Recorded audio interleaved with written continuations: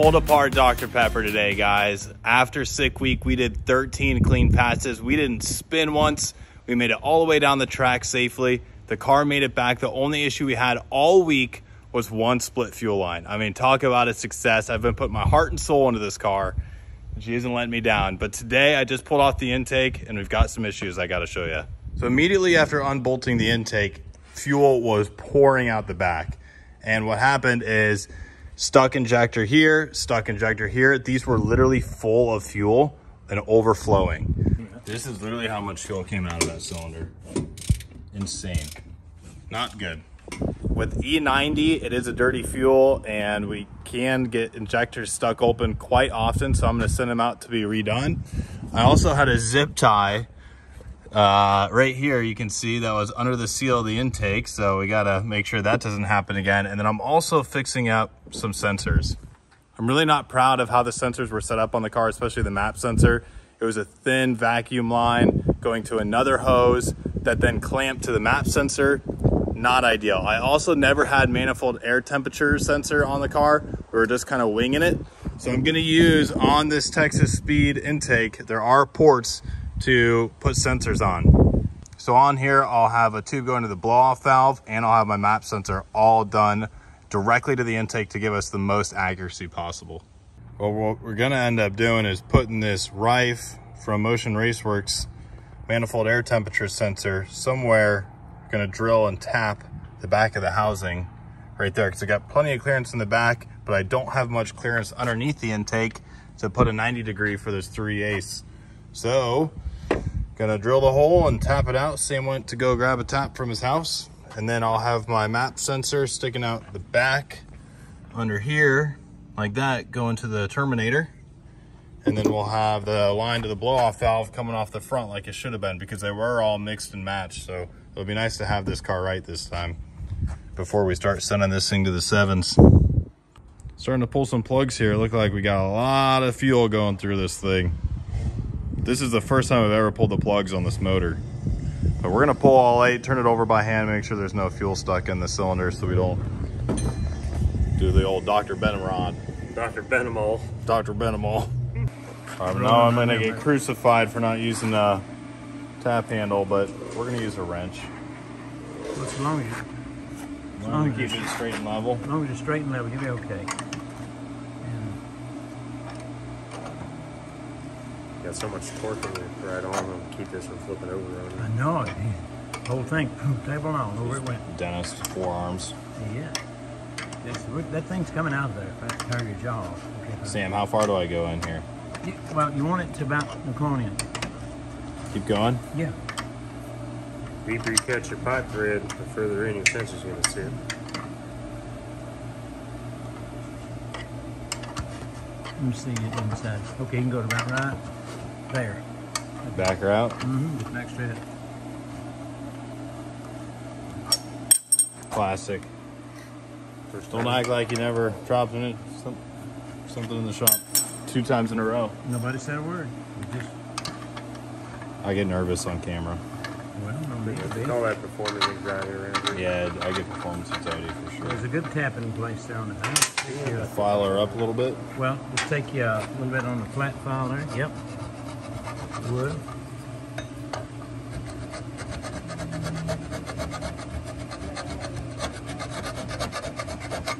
Okay, and then the same on the front. Ah, this pains me. Well, don't skin up there black, but just Oh, Sam, you know what? This is on the front. at the front. Oh, don't do it then. Don't do it. No, I accidentally did it on the front instead of the back. No, you serious? I'm just kidding. Gee whiz. Ah. Extendo Mundo. Rife sensor. Only the best. Only the best. Will it fit? Of course it will. It has to.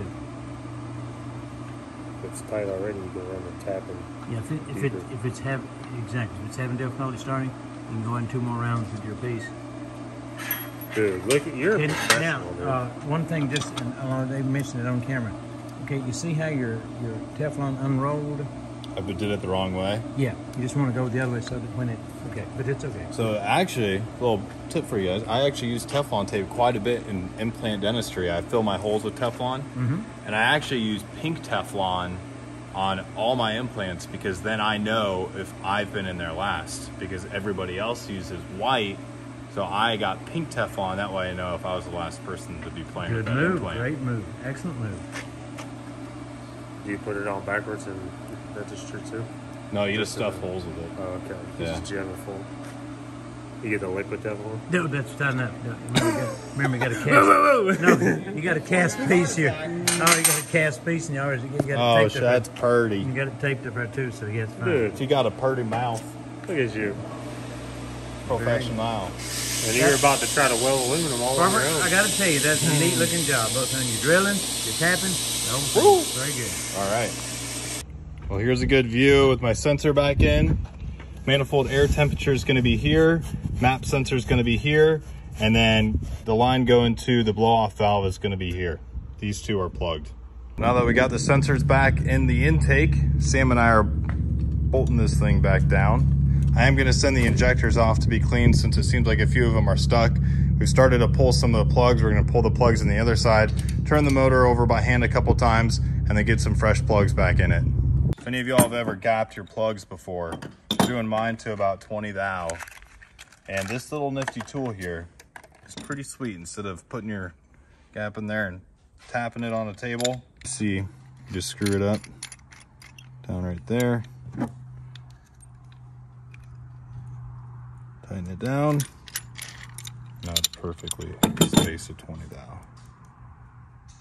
Beaut. What a beaut.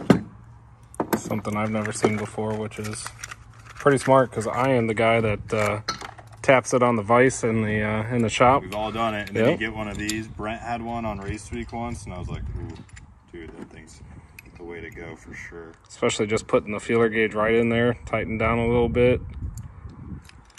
Not too much, but heck yeah.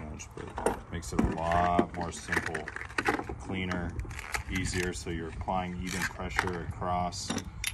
You don't bend it one particular way or the other. But it's kind of hard to keep track of all this stuff, especially when we're on the road doing these drag and drive events.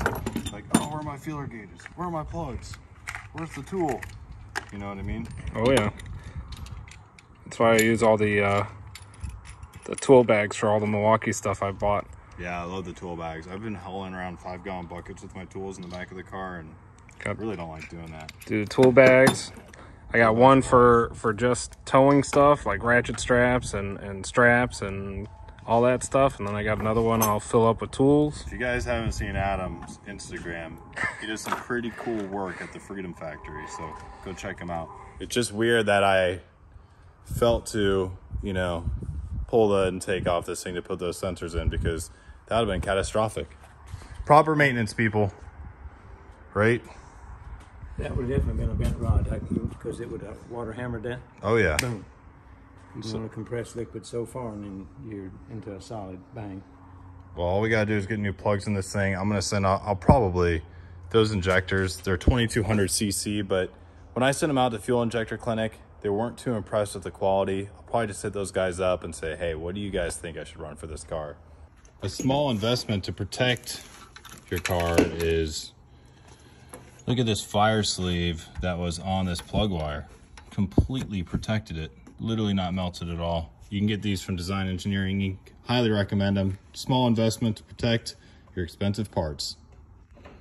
Well, I know you guys are gonna rip on me for them, but these are some fuel-soaked plugs if I've ever seen them. We're wrapping up Dr. Pepper. We're getting the fresh plugs back in after turning it over a couple times, making sure to get all the fuel out of the cylinders. But next time, Sam and I were talking before, anytime this car sits, what we're gonna do is just turn it over by hand a couple times to make sure that it doesn't lock up, because shoot, I mean, if I wouldn't have pulled this intake today, I would have gone to start it and it would have been a rod, which is crazy. Blows my mind for such a beautiful piece of art that we've been working on for so long, for something like that to go wrong so easily, so quickly, really opened up my eyes. As a fellow car guy, I know it's super easy to forget to take care of yourself, especially when you're at the track. We're all drinking Mountain Dew and Dr. Pepper. This toothbrush is only $39. It's a great electric toothbrush. It's what I use every day. Normally they're $59, but if you click the link in the description below or use my coupon code QDNASK, you can get this toothbrush for only 39 bucks. Buy one for yourself, your girlfriend, whoever. They are an awesome toothbrush. It's basically the same thing as a Sonicare, except a tenth of the price. So go get one. They send you a new brush out every 3 months, so you don't have to worry about it. It's a great deal.